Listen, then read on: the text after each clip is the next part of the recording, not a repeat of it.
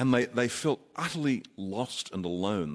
They felt they couldn't share these experiences with their girlfriends or their mothers or whatever. They were just... How could they possibly relate to someone who'd been living at home? They couldn't. These extraordinary scenes you're talking about. One bloke, fella called Ray Parkin, the ship's quartermaster, got back and he was welcomed home in the village to his little suburb to Footscray, it was, in Melbourne, actually. And the local butcher said, "You've got no idea what it was like here. Back at home when you blokes were away, you couldn't get a pound of tea to save yourself." That's right.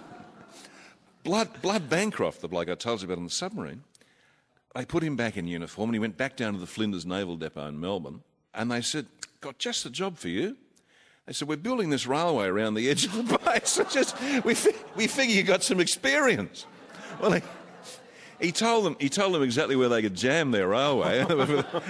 He'd built enough for the Japanese. He had no ambition to build any more railways. So a lot of them had real trouble trying to rebuild their lives. A few committed suicide. A lot of them hit the drink, hit the booze. And for a long time, they would associate often only with themselves.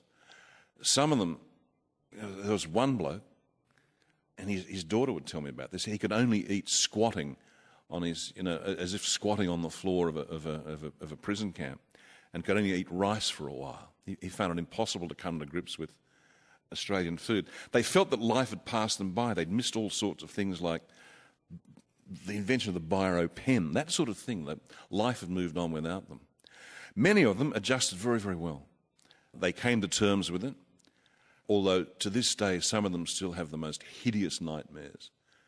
And a small thing can trigger them to remember the loss of a mate who they might have held, whose dying body, they literally might have cradled in a camp somewhere. They have the most terrible memories.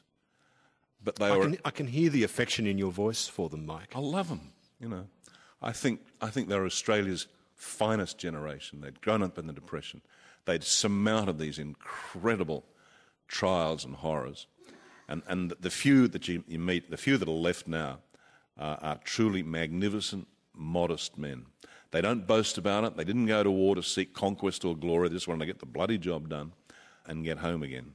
And those that survive are just truly... I mean, everyone uses the term heroes. Some clown scores a try in football. He's called a hero.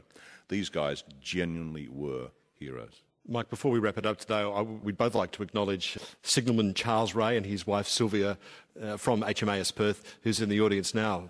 Charlie Ray. It's wonderful to have you here, sir.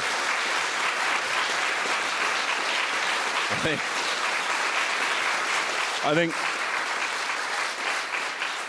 Charlie, you were a wireman, weren't you? There's about 15 left, yeah. Few in Queensland, a few in Sydney, Melbourne, and a few in Perth. There's not many. Well, we're delighted and moved to have you here today, sir. Ladies and gentlemen, please thank my guest today, Mike Carlton.